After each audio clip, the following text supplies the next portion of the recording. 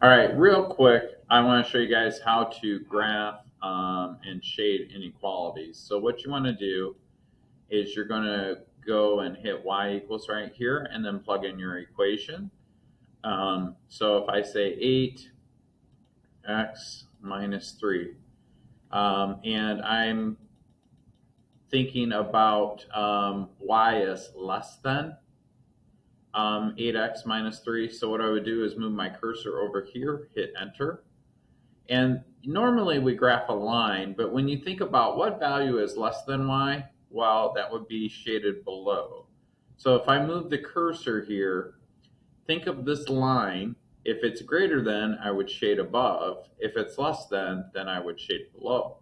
And then you just go ahead and hit, scroll down here to OK, hit enter, and then hit graph.